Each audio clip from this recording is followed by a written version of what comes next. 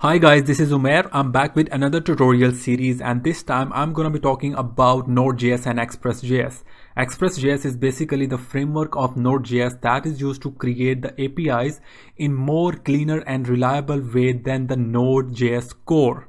So in the first video, I'll be talking about how to set up our Expressjs project. What are the files that are needed to be created for starting up a project that is going to be used with Express and the Node, and I will be talking about different modules of Express and the Node in this whole series. So in the next video, I'll be talking about automating the workflow, how to restart the server if you make any change in a file. Like if I change an element of our template, then our server should be restarted by itself, and the browser that is loading our web page should be reload again using different modules of Express.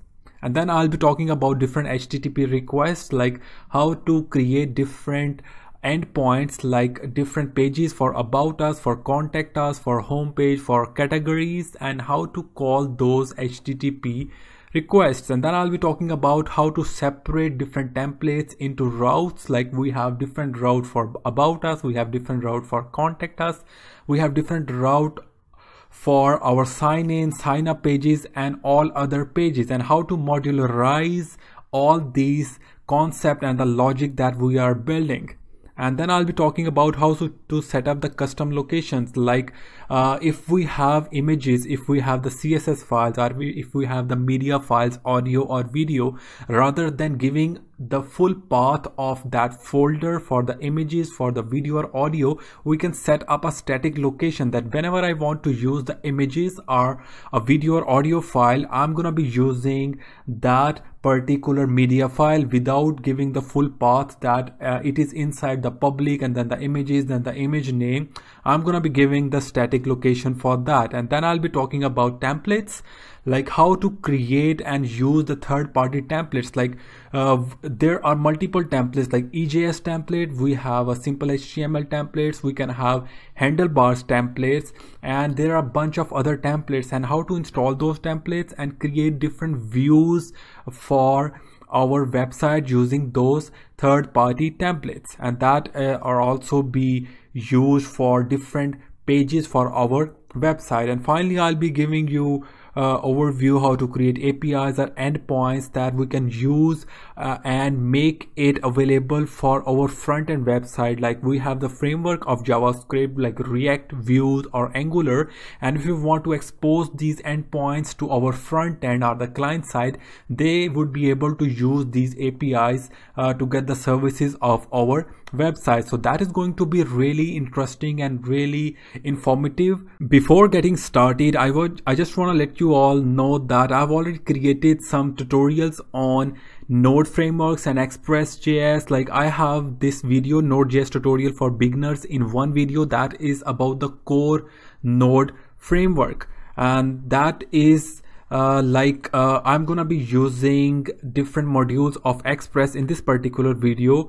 But if you want to learn core Node.js, that what are the different modules that already exist in particular Node framework, then you can see this video. And I have other videos as well, how to use npm Node package manager for installing different modules. You can check out this video, and I have these videos as well. I'm gonna give the link of these videos in the description below.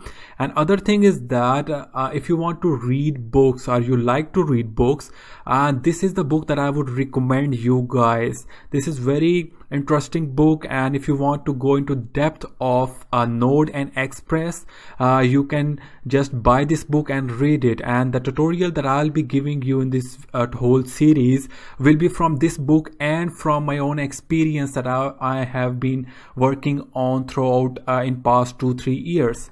Okay, so go ahead and check out the description, and if you want to buy this book, you can buy this book through the link in the description. So right now I have opened up my IDE, that is Visual Studio Code, and I have opened up an empty folder. It contains nothing right now. So what I'm gonna do is, first of all, I need to download Node from the Node website. You can download the latest version of Node and install it in your system with the default settings. Along with the Node, it will also install npm called Node Package Manager. Okay, Node Package Manager is used to install different modules of Node, and Express is also a module itself of the Node. Okay, so if I want to check the Node version, I can go to the terminal. This IDE contains terminal itself. You can use the CMD of your system, node space -v, and it will show me the version installed in my system, 6.10.1. that is the version. You might have the latest version or old version than this, but make sure you update your version if it is below than 6.0. okay, and along with the Node, it will install npm, and I can check the version of npm by just writing npm space -v, and this is the version of npm installed in my system. So both the things are installed. So using npm, I can start up my project. So how I can start up my project? I can use npm init, means npm initialize, and that will ask me few questions to create a new file that is called the package.json file, that is used to configure our websites, that how to start our project, which files should execute at the start of our website, and where are different files, and how to run our project. So these are the information that can be given. So what is the name of our project? I can give the name of my project or a package name right here. So I'm just writing learn express, and that is the name of my project. Version is 1.0. let's go. I don't want to give any description right now. Entry point is let's say app.js, that is the entry point. Test command, no test command, and git repository, no git repository, no keyword, no author, no license, and I'm gonna give it yes. So it has created package.json file. So if I open it up, you can see that it has created this object, and it has these properties that it has just asked. It has the main app.js, it has the author. I don't want to write the author. It has this license. If you want to give the GitHub repository or the author a license, you can give it right here, but this is just for explaining you guys. I'm not gonna giving any detail like this in this specific tutorial. Okay, so that's it. So now we have given it an information that the startup file is app.js. okay, so it means that we have to create this app.js, and using the node command we can run this file. Okay, and for the script I need to remove this, and what I'm gonna write inside it is I'm gonna write start and node app.js. okay, so let's save this file, and I'm going to create a new file right here, app.js. okay, so inside this file I can write anything. I can print any message if I want. So first of all, I need to use Express for working with this project. So for using the Express, I need to install Express in this project. So for installing Express, I need to use npm Node Package Manager to install Express. So what I'm gonna do is I will come to the terminal and I will write npm install --save and Express.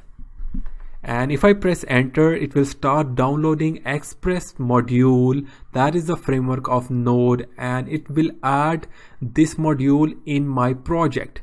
So it has installed Express module in this node_modules folder, and this is the folder that is created by default, and it contains all the packages that are required for running our application. It has bunch of other modules as well.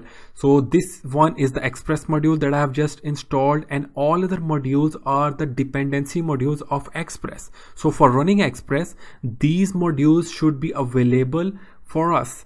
Okay, without these modules we can't use Express. So that's why it has installed other modules along with Express and placed those modules in my node modules folder. And if I go to the package.json, you can see that it has created a new property dependencies, means our application need Express for running our website, and it has installed the latest version of Express. This is the latest version, and the way it has added this Express within this property is because I use --save command. So after that I've installed Express. So for requiring and using Express in my app.js file, I'm just going to require Express module. So Express, I have just declared a variable, and I'm going to write require, and I'm going to write the name of my module Express. Okay, so I need to set my server up so that my Express server is running and I can check this server in my web browser. So for running this Express server, first of all, I need to create an app, and that is going to be Express function. Okay, and using this app variable, I can create different endpoints. I can create a server, and I can run the server and listen on a specific port. Okay, so for creating the server, first of all, I need to create a port. So for creating the port, I can use app variable, and I can use the set function, and inside date I need to write port, and I need to check if the developer have environment port or 3300. Okay, if the port is added within this environment variable of the system, that will be used. If not, then I have given the default port, that is 3300. And after that I need to listen this server. So let's say var server equals to app dot listen, and I can use the app dot get function and get this port that I have just created above, and that needs to set before the listening of this port. So I have get this port from this function, and after that I can just use the callback function whenever our server gets starts, and inside it I can just write console.log, and I can write a message listening on port app.get, and I can get the port. Okay, so in my terminal I can use or run this app.js file in two ways. First of all, let's use the node command to run this app.js file, and I'm going to use node space app.js and press enter. So it has shown me listening on port 3300. If I go to my browser and I'm going to write localhost 3300 and press enter, and it has just said me that can't get slash. Okay, this is the error because there should be the default route that should be run for running our server. So in order to create the default route, I need to use app.get, and this is the default route, and after that I can use this callback function, and I can pass it a variable that is going to be a request and the response. Okay, and inside it I need to use response.send, and inside it let's use the HTML h1 element. Hello, this is our Express server. Okay, I need to end my h1 element. All right, so let's save this, and let's add the space right here as well, and run node space app.js command again. So listening on port 3300, and if I reload this page, you can see that it has shown me message hello. This is our, actually this is not our, this is our Express server. So our Express server has been started So we have set up our Express server. That's it for this video. In the next few videos, I will be covering the major topics of Node and Express that I have just explained at the start of this video. So stay tuned, and if you like this video, make sure you hit the thumbs up button and subscribe this channel.